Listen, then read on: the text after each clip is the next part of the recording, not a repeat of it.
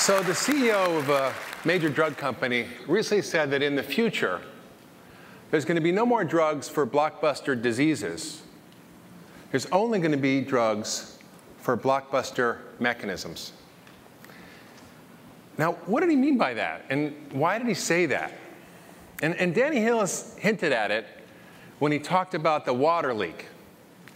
And the reason he said there's going to be no more drugs for blockbuster diseases is because diseases don't actually exist. Well, they don't exactly exist in the way we think of them. You know, just like we think the world is flat when we look out there, we think diseases are real because they seem to appear, but they're actually downstream effects or symptoms from some upstream mechanism. Now, many people say, what kind of doctor are you? What do you do? I say, I practice functional medicine. They go, what's that? I say, well, it's the opposite of dysfunctional medicine. And I'm sure some of you probably have experienced that. Functional medicine is a map. It's a GPS system. It's actually a way of navigating through the landscape of illness through mechanisms, not diseases, through patterns that Jay was talking about, through understanding the connections and the patterns that are present in our whole system. It's actually personalized medicine. It's systems medicine. It's the medicine of connectivity. It's the medicine that connects the dots between all the things that are going wrong in our biology. It's the medicine of why. We're very good at naming diseases, at the what in medicine, but we're not very good at asking why. Why does this disease occur? What is the underlying cause? In functional medicine, we're not super specialists, we're super generalists. We understand how everything connects together. It's a very different model. We have to understand the system, not the symptom. In fact, how do we do this in functional medicine? Well, we do it through extensive histories and questionnaires that analyze the data of a person's story. We do it through extensive laboratory testing and functional biomarkers and genomics that give us the clinical decision-making tools we need to navigate the landscape of illness by looking at mechanisms and not diseases. And it's an enormous paradigm shift. I mean, to say that diseases don't exist, to say that the way we think about things isn't exactly the way we thought, to say that the Earth is no longer the center of the universe, that we don't have fixed species, that they evolve. I mean, these are major paradigm shifts. That's where we are in medicine today.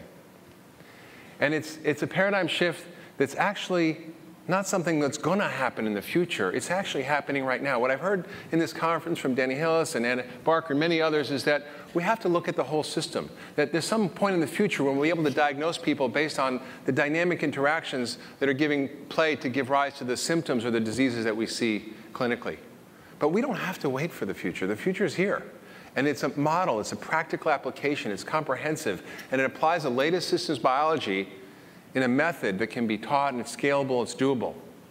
And it's called functional medicine. Now, I know about this because I was sick. I was chronically sick. This is me 15 years ago. And I know many of you out there probably have some complaints or chronic illnesses, and maybe somebody in your family does, or someone close to you who you love. This is about your story. It's about my story. 15 years ago, I was very healthy, actually. I worked as a family doctor in Idaho.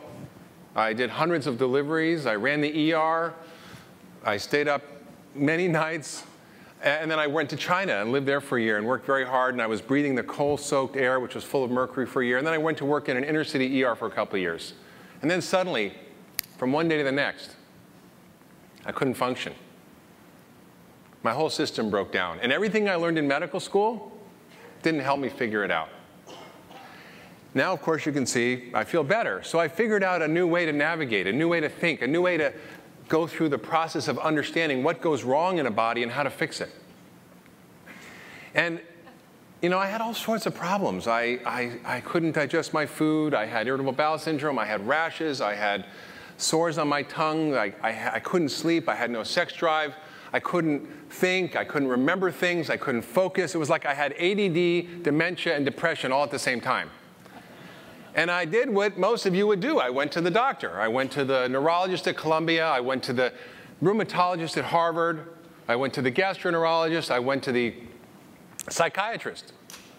And I got not a lot of answers, but I got a lot of prescriptions. I got Prozac for depression. I got Valium. I got Ritalin to focus and Provigil because that didn't work. And I got Ambien to sleep and Advil. And I even got Viagra. Now, I realized that I didn't have a drug deficiency, right? I mean, is depression really a Prozac deficiency? Is low sex drive a Viagra deficiency? Is ADD a Ritalin deficiency? Or for that matter, is high cholesterol a Lipitor deficiency? These are not drug deficiencies. These are imbalances in the basic biological systems, in the network of our biology. Disturbances in the patterns that give rise to what we call disease. And I realized there was another way, and I figured out with the help of some people I met at the time, Dr. Jeffrey Bland, who was a student of Linus Pauling, and people at the Institute for Functional Medicine, how to think differently. And I created, with them, we created over the years a map, a new way of assessing and diagnosing patients based on mechanisms and causes, not just symptoms. And to put together a clinical map to collect data and analyze the data in a reproducible way to create outcomes that are quite extraordinary. I happen to be one of those outcomes, and we did it by looking at the individual. We've talked about personalized medicine. This is about personalized medicine in the clinic. I looked at my own genome. I looked at my own life. I looked at the effect of my environment and my stresses and the toxins that I was exposed to, and how those disturbances led to imbalances in the basic network of my biological systems. And those imbalances are what led to the signs and symptoms we call disease. But most of us as doctors, we just hang out in that outer rim. We don't think about the underlying causes.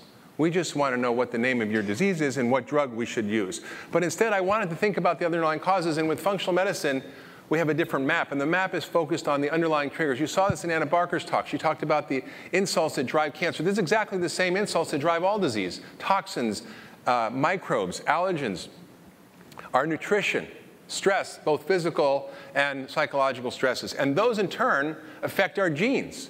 They wash over our DNA and create our phenotype by changing our gene expression. That's what you heard from Danny Hillis today. And those changes in gene expression lead to imbalances in our system.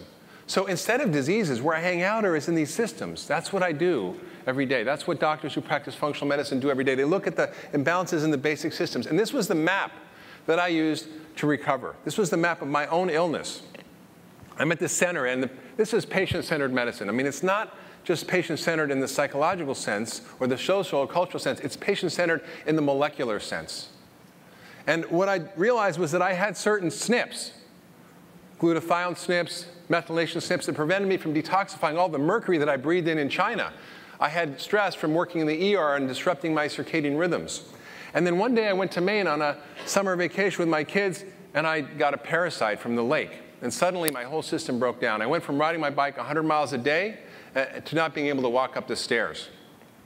And I realized that at that moment, my whole system collapsed. My digestion broke down.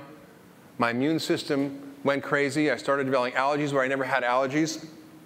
I had developed autoimmune antibodies against my own tissue. I was unable to detoxify. My mercury levels were very high. My liver functions were high. I developed hormonal dysregulation, adrenal problems, circadian rhythm disruption. And I also had trouble with my mitochondria, which are the basic units of energy production in our cells. And I couldn't produce energy anymore. And that affected my whole system. In fact, the loss of energy, the ultimate loss of energy, is death, right? And aging is a process of mitochondrial dysfunction. You've heard it here many times at this conference.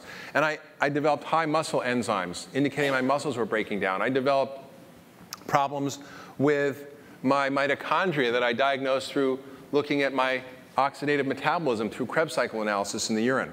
So through this map, and through understanding these nodes in the network of my biology, I was able to put together a different story about how I got sick and how to get well.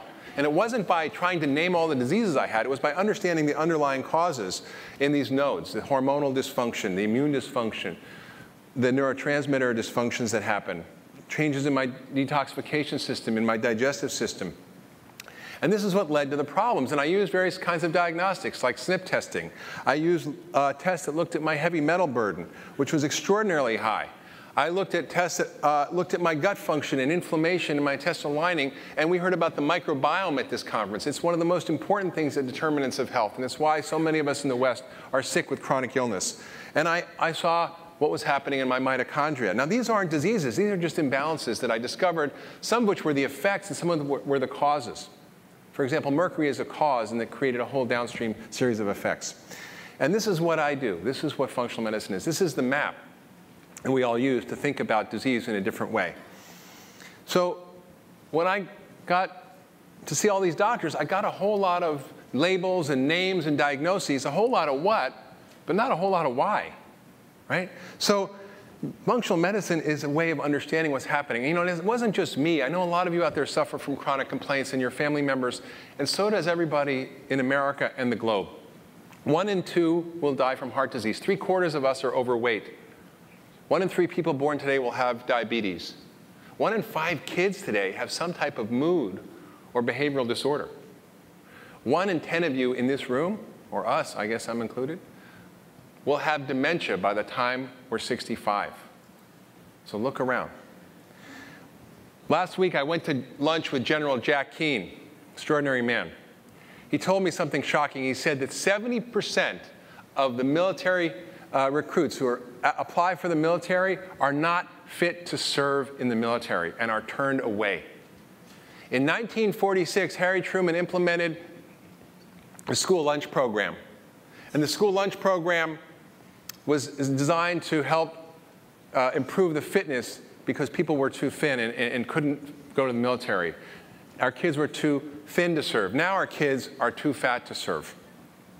And we need a disruptive technology that disintermediates our current healthcare system and provides a model that preserves the best of what we have while changing the way we diagnose and treat disease. It helps the preservation of our current healthcare system that's the best of it, but also helps reduce costs and improve outcomes.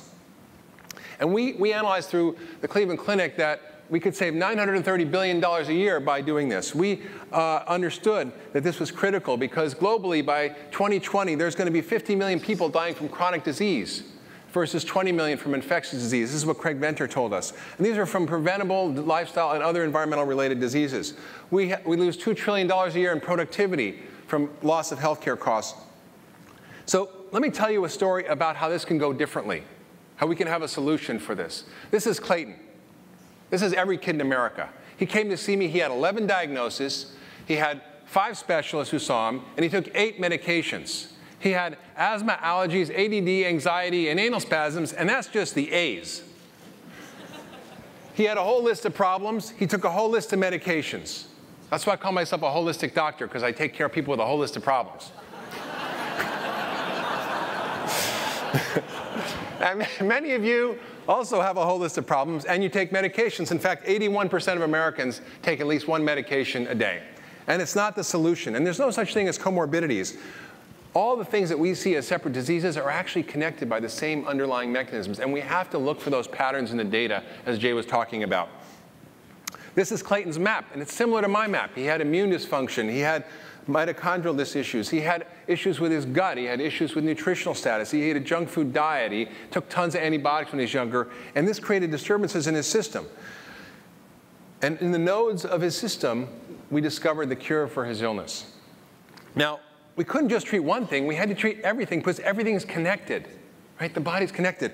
And we often think that you know, if we do one thing, we can fix things. But we have something called the TAC rules in functional medicine. If you're standing on a TAC, it takes a lot of aspirin to make it feel better. And if you're standing on 2 TACs, taking 1 out won't make you 50% better. So you have to deal with everything. And so what did we do? We gave him an anti-inflammatory diet. We cleaned up gluten from his diet, which he had antibodies against. We cleaned up food allergens. We got rid of the bad microbes in his gut with adding probiotics and using medication that were antifungals. We detoxified him from lead. We optimized his nutritional status. And you know, he came back 2 months later, and he was symptom-free. He was off his medications, and he was doing great in school. But what struck me wasn't the fact that his headaches and stomach aches and his ADD and his asthma and his allergies all went away. It was this. It was his handwriting. This was his handwriting before I saw him. This was his handwriting 2 months later. So what happened here? What's the underlying biology? What's the mechanism? How did his brain go from dysfunctional to functional, from incoherent to coherent? What's going on here? These are the questions that we actually need to be asking. And using the map of functional medicine, the model, the method, that's scalable and teachable and doable, we can actually make a huge difference. This is not magic, it's a method. And functional medicine is essentially a new way of thinking about disease. It's not all the ologies, it's a network. It looks for patterns and connections. And it requires a system of application, and that system is functional medicine. So one disease can be caused by many things like Alzheimer's, or one factor like gluten can cause many diseases. So this concept of disease is actually obsolete. We have something called categorical misclassification and etiologic imprecision. We put diseases in categories based on symptoms, not causes. We need to change that because we have 12,000 diseases, and this is the wrong code book. We need to think about what's causing things. So let me just give you one last example, and then I'll wrap up. And I see Richard standing here. Imagine you go to the doctor, you say, I have depression, I'm sad, I'm hopeless, I have no interest in sex, I'm not interested in food, and I don't want to do anything anymore. And the doctor goes, I know what's wrong with you. You have depression. But that's just the name we give to people who share those collection of symptoms. That's not the cause of those symptoms. This is a major different way of thinking. So what could be the cause? It could be gluten, which is causing an autoimmune disease that creates a thyroid dysfunction. Or it could be that you have been taking an acid blocker that prevents B12 absorption, you have B12 deficiency. Or it could be vitamin D deficiency because you live in Seattle. Or it could be an antibiotic use that you've used for years for acne that actually causes inflammation in your gut and causes systemic inflammation in the brain. It could be eating too much sushi because you like fish and you have mercury poisoning. Or it could be because you hate fish and you have an omega-3 fat deficiency, or it could be because you love sugar, and that causes insulin resistance, which drives depression.